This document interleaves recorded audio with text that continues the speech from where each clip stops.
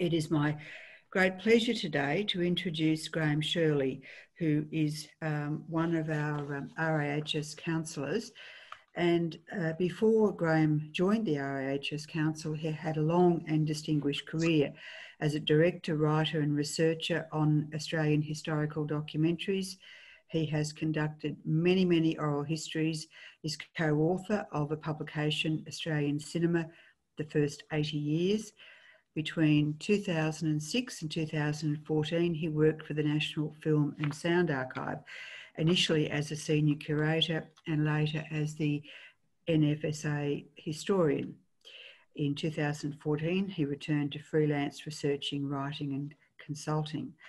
And today, he's going to talk to us about an extraordinary part of our history, our shared history, Australia's travelling film exhibitors, and he's going to look at the home talent, the way they utilise people in the local area to make these films. And he will look at how a stock standard script called The Adventures of Dot was repeatedly filmed as its itinerant directors and cameramen visited town after town. So please join me in welcoming Graham Shirley. Films have always had inner lives and outer lives that have involved journeys. Inwardly, the content of the film is a journey in itself, with the classic narrative of most dramatised films involving setup, conflict and resolution. But the outer form of a film's carrier, be it on celluloid, video or digital media, has been on numerous physical journeys. Films have arrived in this country by ship or by plane. They've travelled around Australia since the days of horse-drawn carts. And between 1896 and the 1950s, they were toured around Australia by itinerant showmen. Some of these showmen were also filmmakers. The first films to come to Australia were imported by showmen from America and France. In Sydney and Melbourne from August 1896, the American magician Carl Hertz was the first to present moving images to a paying Australian audience. Within a month, a visiting Frenchman, Marius Sestier, was the first to shoot as well as project Australian films. After making and screening films in Sydney and Melbourne, Sestier toured his films around Australia. Travelling magic lantern or slide projectionists had preceded the picture showmen. Among them were staff of the Melbourne-based Salvation Army's Limelight Department, which was formed under Joseph Perry's leadership in 1892. By the mid-1890s, the Limelight Brigade was touring Australasia using lantern shows for religious presentations and fundraising. The Limelight Department in 1897 started making short films about Salvation Army activities, and in 1898 these films went on tour. Also toured was the Limelight Department's 2.5-hour multimedia presentation of 1900, Soldiers of the Cross. Sidney Cook was one of the Limelight Department's cameramen projectionists. After leaving the Salvos, Sid became an independent filmmaker and exhibitor, and he was one of Australia's busiest makers of so-called local actuality films. After his death in 1937, the Brisbane Courier-Mail reported that Sid Cook had, quote, made history in many an outback settlement and town by photographing the streets and gardens and the pedestrian and vehicular traffic by day and showing the moving pictures at night. It's only in recent years that sustained attention has been paid to the great popularity of local or community films in the first decades of cinema. In the late 19th and early 20th centuries, the British company Mitchell and Kenyon filmed at least 800 two-minute films in towns and cities around the UK. These films were hugely popular when screened for the communities who had been filmed. In Australia, cameraman projectionist Leonard Corrick was a member of the Corrick family of entertainers who toured a mixture of live concerts, variety sketches, and mostly imported films between 1901 and 1914. Leonard was the family's projectionist from 1905, and his collection of films included those from France, the USA, the UK, and Italy. In 1907, the Corricks bought a 35mm film camera, and Leonard made at least 6 films which screened as part of the Corrick shows. In 1907, they included the titles Street Scenes in Perth, Bashful Mr. Brown, and The Day Possil Race. street scenes in Perth and the coverage of the Arthur Postle versus Beecham Day foot race at Kalgoorlie drew significant audiences, including those who had appeared in the films and those who had watched the filming. The production of Australian newsreels began in 1910. From that time on, newsreels were a regular part of cinema programming until the mid-1970s. Their cameramen, like documentary cameramen, often had an itinerant life as they filmed around Australia. Most of the newsreel companies were headquartered in capital cities, but some cameramen were closely connected to country town cinemas. While those cameramen filmed on a freelance basis for the major newsreels, occasionally they also shot for a town's own newsreel, which was screened at a local picture theatre. What was behind the making of regional newsreels was a town's desire to see films of their own people, district and activities on screen. These films shared their town's screen with imported films, connecting the townspeople and their film to the wider world. In 1917, Parramatta resident William Barter made his own movie camera and filmed local scenes and comedy shorts which were screened at Parramatta's Butterfly Theatre. In 1919, Barter completed a locally shot comedy feature-length film called Willie Twist with a mostly amateur cast. The film, fragments of which survive today, screened at the Butterfly on the 29th and 30th of May. Film historian Ian Griggs has written, "The audience loved it. Barter constantly crept from the box to gauge the public reaction, only to return grinning with satisfaction." In December 1920, Perth-based cameraman Fred Murphy and his co-director Hamilton Brown made The Silent Raid, a community comedy short. Produced for a fundraising body with the remarkable name of the Ugly Men's Association, The Silent Raid was made to raise funds for the Perth Children's Hospital outpatients ward. The filming, which took place across Perth, had drawn crowds of onlookers who were also among the audiences who flocked to see the finished film when it ran for a week at Perth's Palladium Theatre.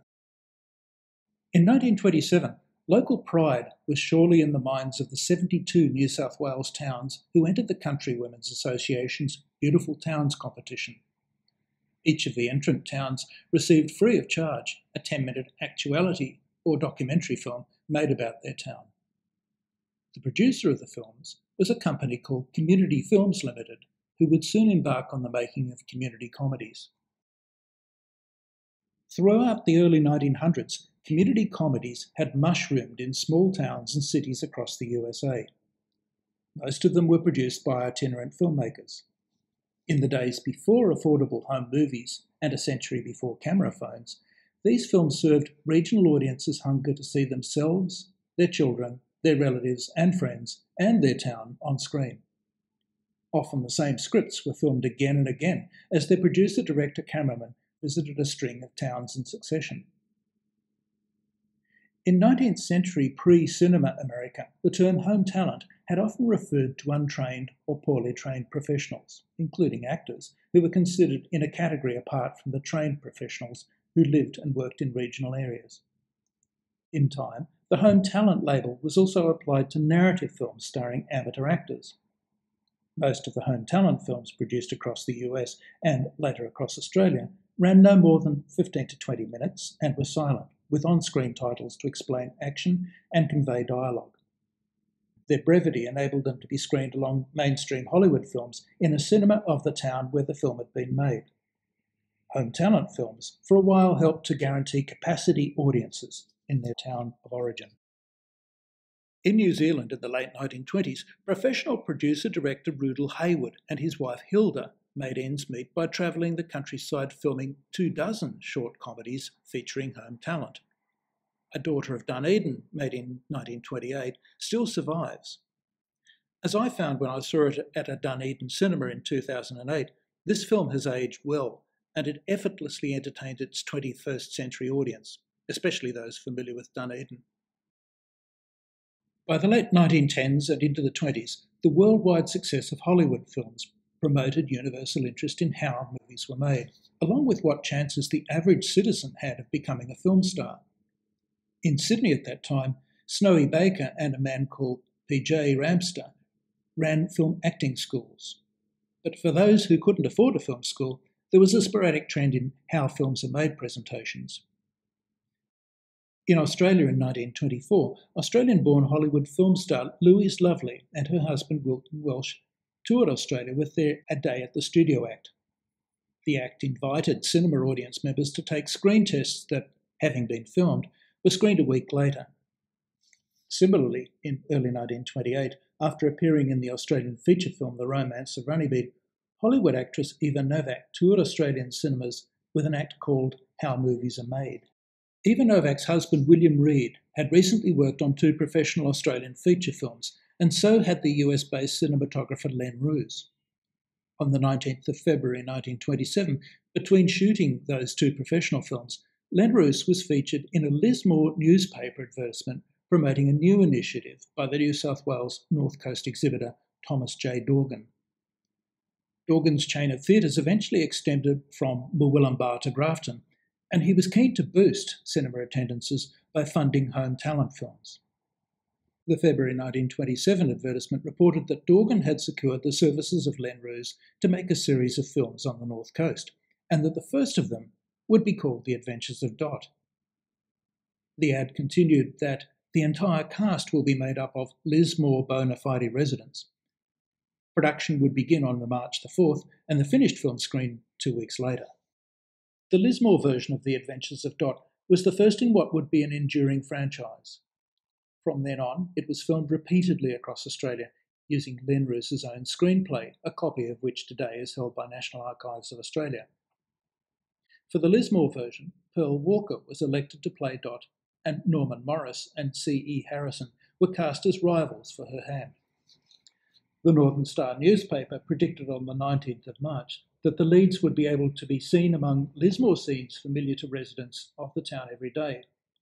One great attraction will be to see how these streets and pretty bits of scenery look on the screen, and how they compare with places in other parts of the world. From the 21st of March 1927, in its 3 screenings at the Star Court Theatre, the Lismore version of Dot played to crowded houses. The Adventures of Dot's storyline begins with the arrival of the town's new school teacher, called Dot Farley. She is welcomed by Bill Cummings, a grocery clerk, and Andy Webb, an apprentice with a local newspaper, and both men are instantly smitten with her. They're also standing for election as aldermen of the town council. To give himself the advantage with Dot, Andy fakes a newspaper story to claim that Bill is a wanted criminal. Bill, however, is elected alderman. Thanks to the suspicions of the local constable, Andy is accused of framing his rival and confesses to Dot. This enables Bill to win the hand of Dot. At the end, they seem to have a rosy future together. As well as the several versions of Dot directed in 1927 by Len Roos, 3 were directed early the following year by Cyril Sharp in the New South Wales towns of Temora, Young and Grenfell. All 3 of the Sharp films survive. Even by the standards of the late 1920s, they are quite roughly made. What is especially valuable, however, are the degrees to which each of these towns was showcased. In the Temora and Grenfell versions, there is a fair amount of footage of the town and its people. But the Young version delays the start of its plotline for 7 minutes to show a very detailed coverage of day-to-day life in that town. What we see are introductory wide shots of the town, cycle races at the showground, and lawn bowls, and women's and men's tennis. There are no interiors, and each of the films has an editorial looseness, complete with repetition of actuality shots and occasional unintended repeated character actions from one shot to the next. In mid-March 1928, Grenfell's local newspaper announced that Cyril Sharp would direct the Grenfell version of The Adventures of Dot for that town's Royal Theatre. The film was completed by early April and was the advertised main attraction at the Royal Theatre. In late April, the film was repeated by popular demand at Grenfell's Star Theatre. Let's now view 3.5 minutes from this film. Grenfell locals Sadie Logan, E.C. Dodd and Roy Roper played Dot, Bill and Andy.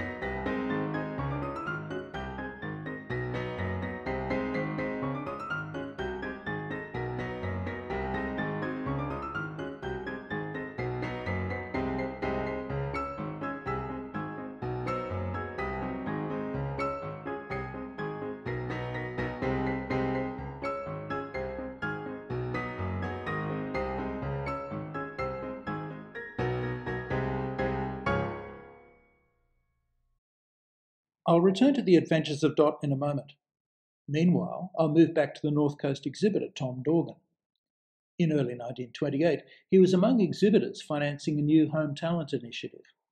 It was called Hollywood on Holidays, and it was produced and directed by the previously mentioned William Reed.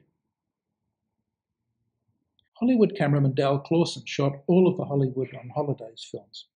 Each of them, running 20 minutes, was funded by the cinema exhibitor who invested in the film shot in their town or territory.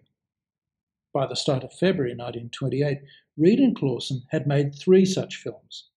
They were Tam of Tamworth, Olive of Orange, and Priscilla of Parks. These films were completed within 8 days. Part of their appeal was audiences being able to watch the filming of exteriors in the district, and then paying to watch interiors being shot on the stages of the cinemas at which the films would be shown. When they were shown, Tam of Tamworth, Olive of Orange, and Priscilla of Parks proved to be strong attractions. The making of Olive of Orange triggered Australia-wide headlines in an incident that showed that the rushed nature of home talent filmmaking had its dangers.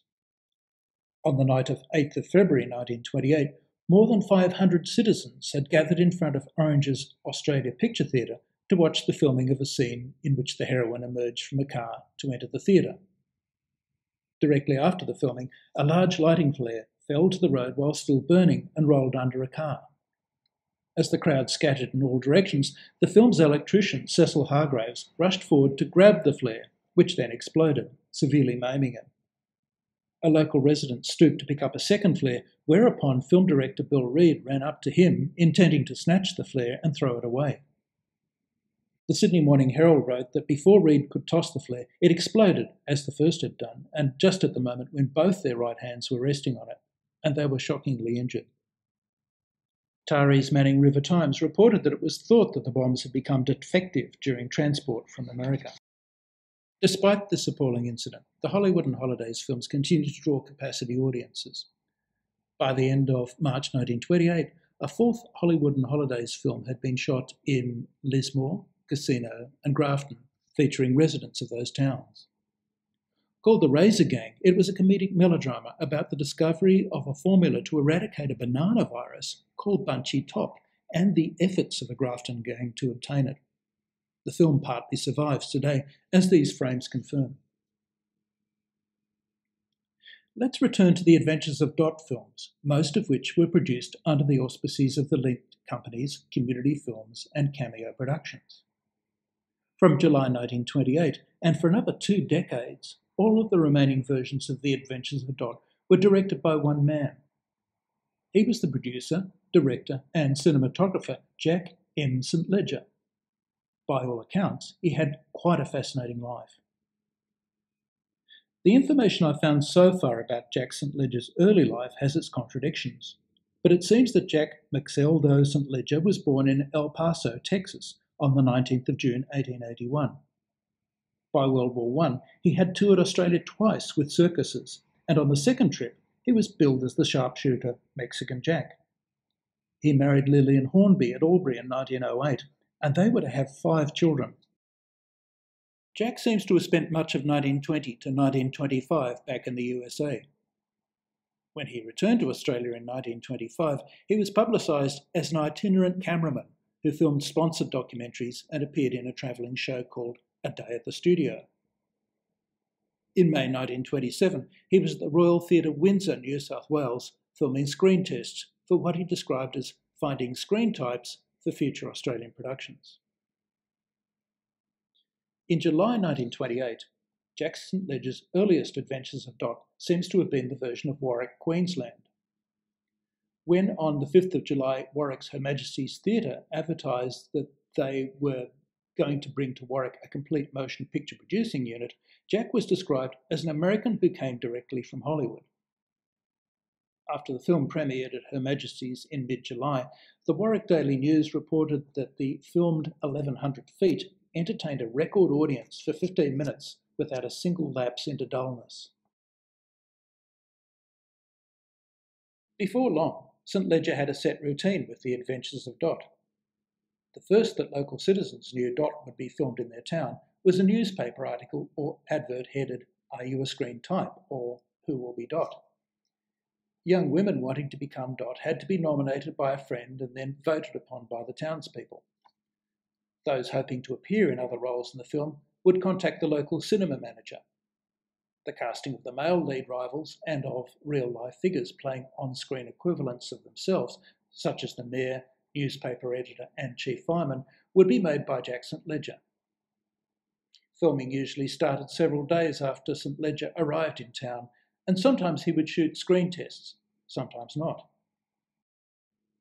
After the film had been shot, town newspapers advised readers when it was being edited, when it would premiere, and how local audiences reacted to screenings. Although earlier itinerant filmmakers had processed, printed and edited their films as they travelled, it seems that St. Ledger had laboratory and editing work for all of his Dot films conducted at the nearest capital city. For instance, in the early 1930s, the Dot films were edited at Sydney's Standard Tone sound recording studios. By 1940, St. Ledger's interstate editing bases included Melbourne. Australia's capital city press and film magazines almost never wrote about St. Ledger or the adventures of Dot, but coverage in the newspapers of the towns in which the Dot films were made could be detailed. It was also invariably positive and uncritical. Country newspapers regarded the films as harmless pieces of fun, which were good for promoting community spirit, as well as showcasing the locality. It seems Hobart was the only capital city featured in the adventures of Dot. A review in that city's Mercury newspaper on the 28th of April 1934 came the closest to a critique when it said, "Each of the players makes the most of the allotted parts.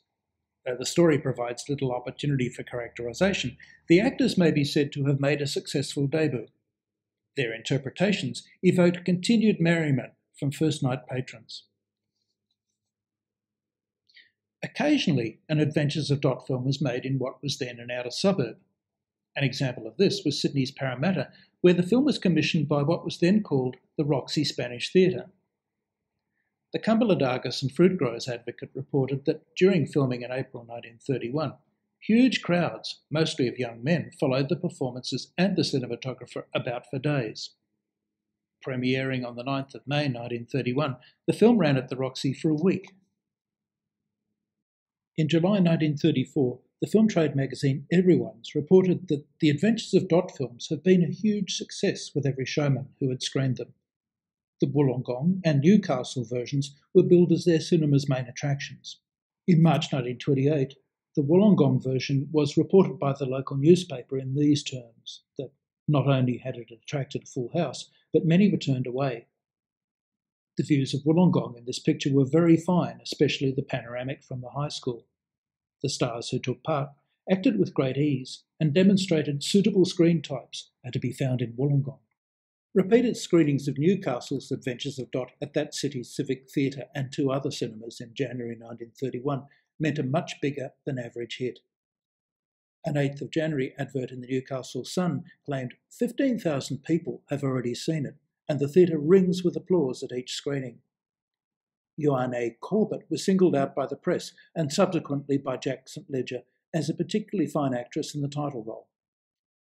The Newcastle Sun, on the 5th of January 1931, wrote, "The picture opens up an interesting field of speculation as to what in future might be done in this direction with Newcastle as a background. Brief as the picture is, it contains many scenes which bring a fresh realisation of the beauty of places which the man in the street does not particularly notice, being so familiar with them." Regarding the Port Adelaide version of the film, the Adelaide News, the 22nd of April 1937, reported, "Large crowds at all theatres cheered the film and the actors." On the 19th of December 1940, the Albany Advertiser wrote about the screening of Albany's version with, "Immense enthusiasm greeted the appearance on the screen of various local identities. Despite the fact that they had little time for rehearsal, the 3 stars or starlets played their parts very well and confidently. A number of local identities made brief appearances in more or less characteristic poses, much to the delight of the audience." The review commented that the film made a very pleasant change from the more sophisticated Hollywood-type film. The Glenelg version of The Adventures of Dot was financed by that suburb's Strand Theatre. In early March 1938, newspapers called for locals to apply for the leading roles. Advertisements announced which local beauty spots would be filmed on which days, and the film premiered at Glenelg Strand and Seaview theatres on the 2nd of April before continuing at the Strand for a week. The next segment is from Glenelg's Adventures of Dot.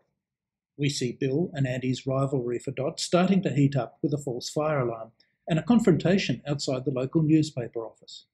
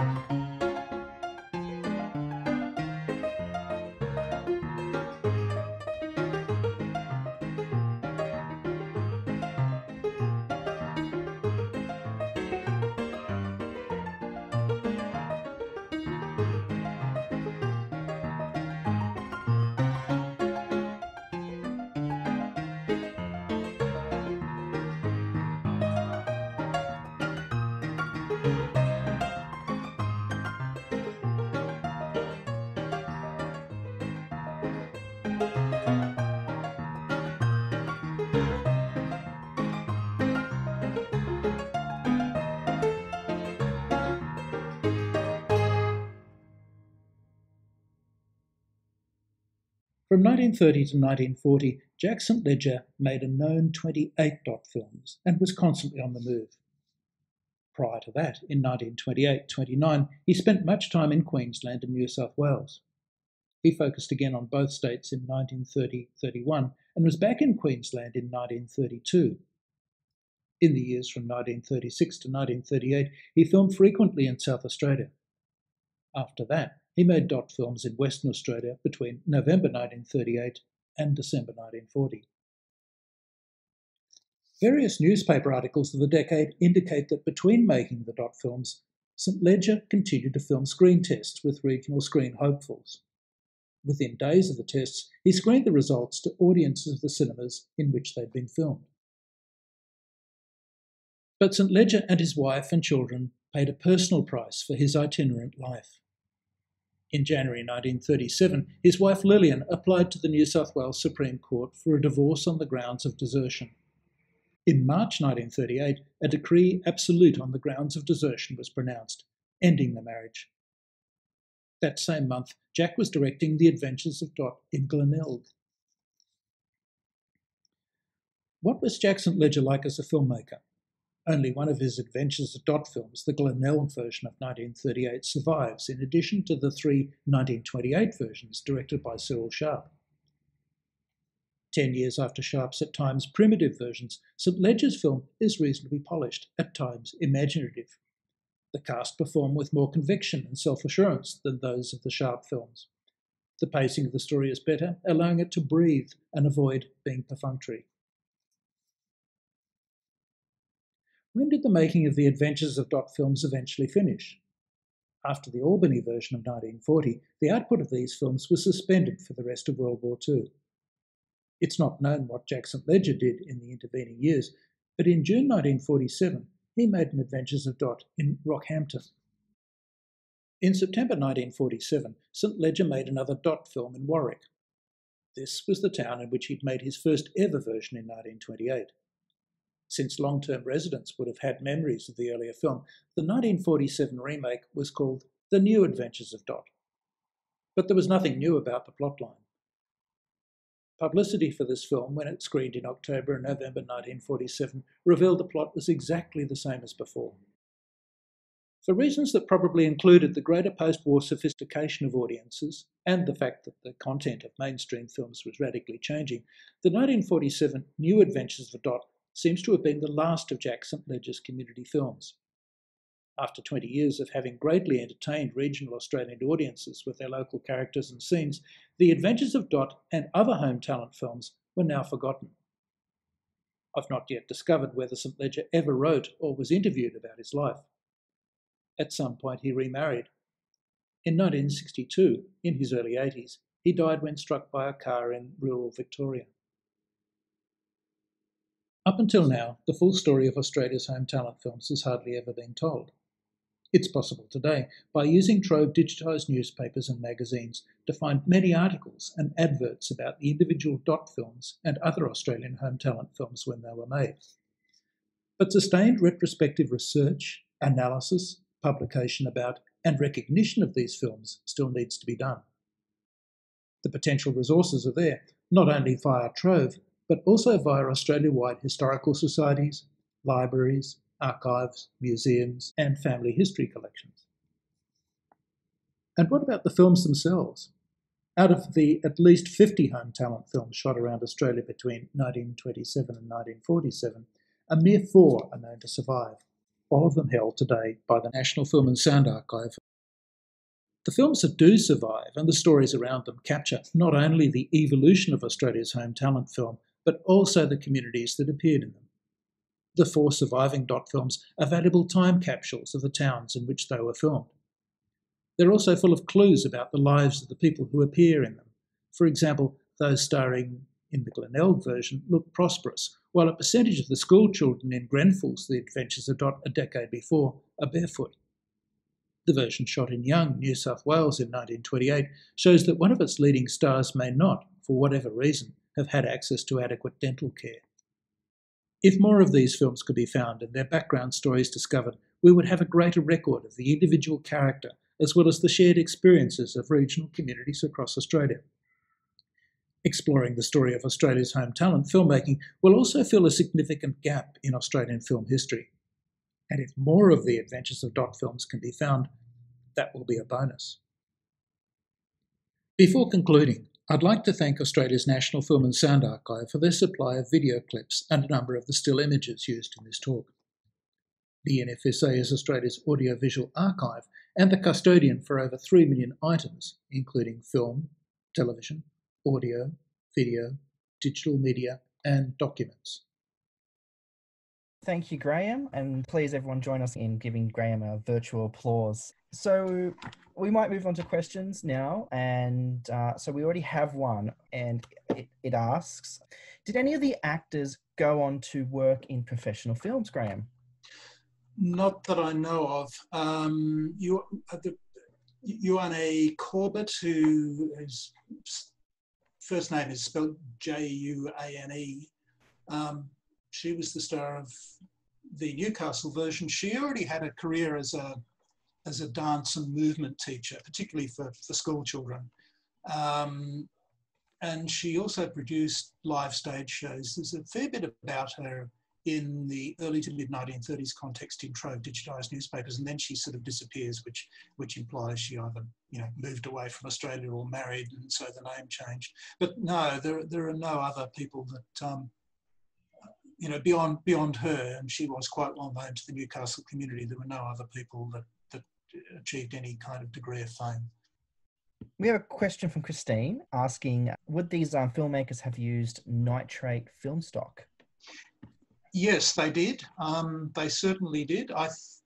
There are suggestions that one or two of the later films may have been shot on 16mm, but certainly what the National Film and Sound Archive holds for two of the films,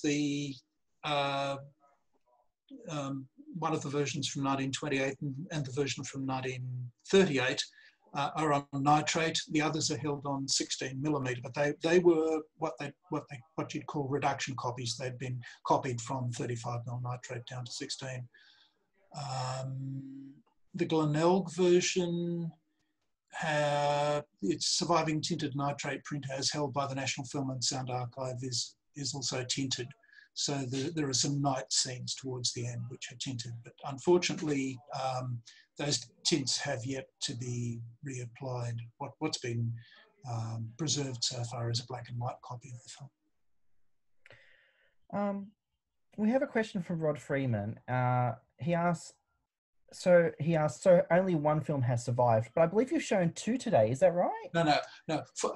Altogether, 4 films have survived. So the version from Glenelg certainly survives, and the version from Grenfell, I knew it was very similar to the Grenelg name, Grenfell, and I think it's the versions of Young and one other. So there are 4 altogether. Rod's actually brought up something interesting that I think you may have touched on in your talk that I wanted to ask. I noticed that only 4 films have survived, but you have a lot of newspaper clippings. So yes. I just wanted to ask, how important has Trove been to your research process? Look, Trove has been absolutely essential. It's just been brilliant. When a film historian from an earlier generation called Eric Reed wrote about the adventures of Dot for a magazine called Cinema Papers in about 1974-75, he was really scratching for information. I mean, really found it very difficult to find anything about it. Short of doing a tour around country town cinemas, he wouldn't have been able to put the story together. But his wife remembered that Colac in Victoria had a version produced in the early 1930s. And, thereby hangs an interesting tale, because Jack St. Ledger apparently didn't see his wife and family after 1932.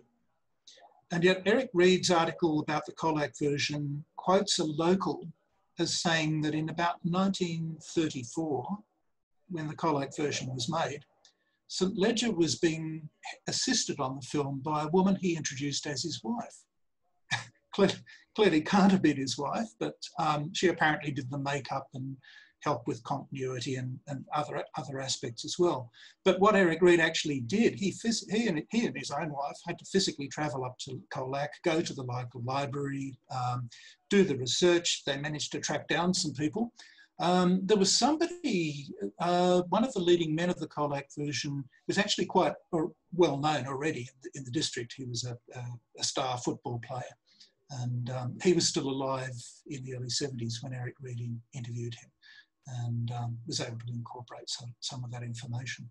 But yeah, look, Trove has been such a boon. I mean, there are still some gaps. I've put together a list of close to 50 films, but there are strange gap-like periods, like I think it's something like 1932 to 1934, where there are no digitised newspapers anywhere in Australia mentioning Adventures of Dot, or apparently so, not when I last checked.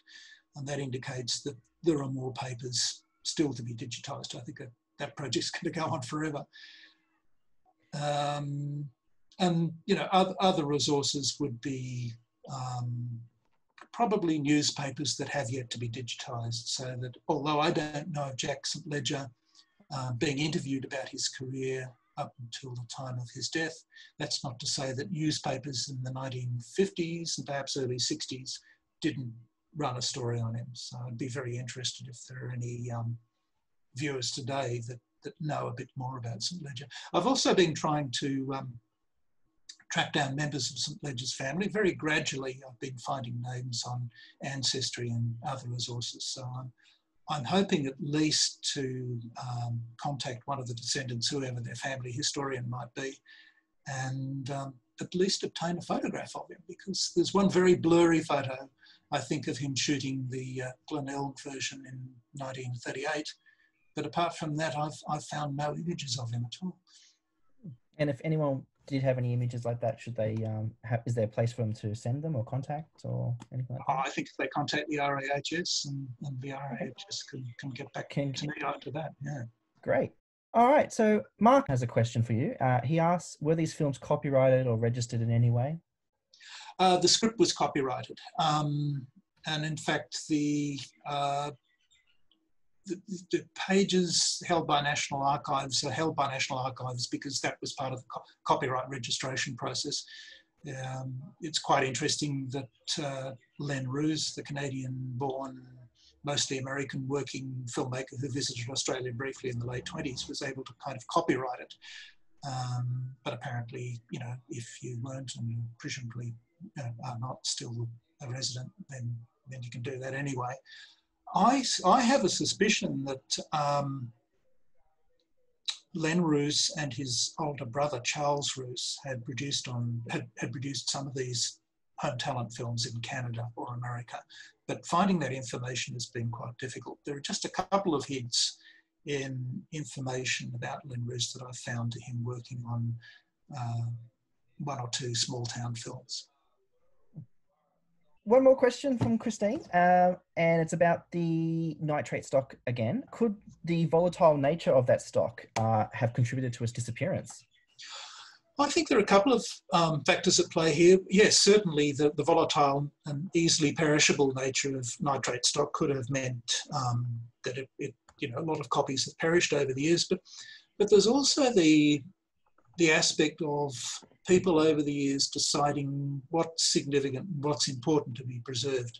And although country town audiences may have been absolutely, charmed and thrilled with the Adventures of Dot episodes at the time that they were made, it's not to say that 5, 10, 15 years later, they felt any great need to preserve them. I mean, I'm doing a bit of second guessing here, but the fact that only 4 copies out of at least 50 editions from around Australia have been found to survive is an indication of the importance, or perhaps the lack of importance people have placed on preserving them. They were community films, they were amateur films. There's a possibility that had they been a Cinesound or Charles Chevelle feature film of the 1930s, they're more likely to have survived. But the other aspect is that the loss rate of Australian nitrate films has been gigantic, particularly silent era films made before 1930. I mean, it's fast. American producers could usually afford and were motivated to make more prints of their films. So a lot of American, although the losses of American silent films have been huge, a lot of American films have tended to survive because multiple copies were made and distributed, whereas in Australia, sometimes there are only 1 or 2 copies, if that. Interesting. So we've managed to get through all the questions, which is great. You've previously written about this for our history magazine in December 2019, and I would encourage anyone who is interested in reading a little more about this subject to contact the RAHS, and we can organise a purchase of that magazine if you're interested to read a little more. Do you have any final words, Graham, before we close up for the day? Well, look, thank you everyone for tuning in today. I mean, I've always been attracted by little known stories, and I'm a bit of a natural history detective in terms of tracking down such stories. And I think there's a lot more still to be researched and told about Australia's home talent films, not only the Adventures of Dot, but Adventures of Dot is a large part of it. And I just suggest to anyone in communities out there who might live in towns or large regional centres, if you know of a Dot film being made in your district, I encourage you to research it and maybe even to see if you can do a bit of asking around the neighbourhood to see if any of these further films have survived. Well, it's been a wonderful talk, Graham, and I encourage our audience to give you a virtual clap once again. Thank you. It's been terrific. Right. Well, thank you, Philip, and thank you, Christine.